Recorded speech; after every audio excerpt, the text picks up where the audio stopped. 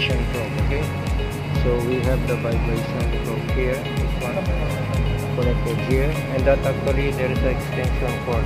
Okay, that extension cord here, this one. Okay, so this is the proximeter. That is the what out.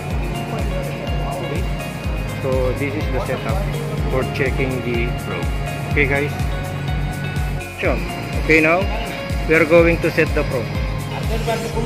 We are going to check the probe now. So now it's putting there, because that one now is set to 0. Okay, so now it's connected to the oximeter.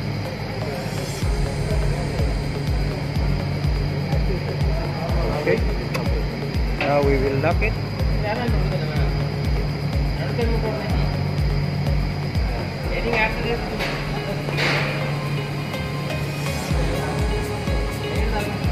Very nice.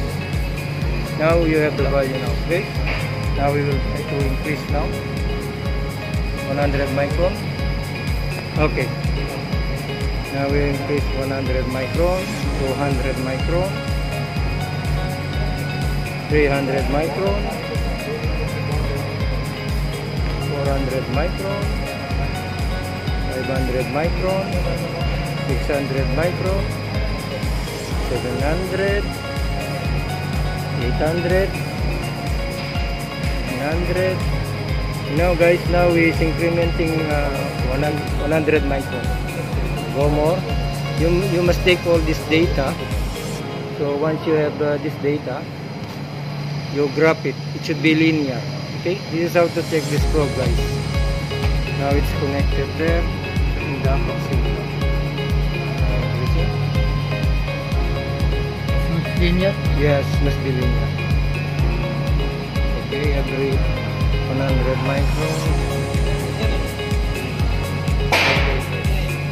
So far guys, when you grab this one, it should be linear. Okay, so this is how to check the probe. So thank you guys, thank you for watching. Please like and subscribe. Okay.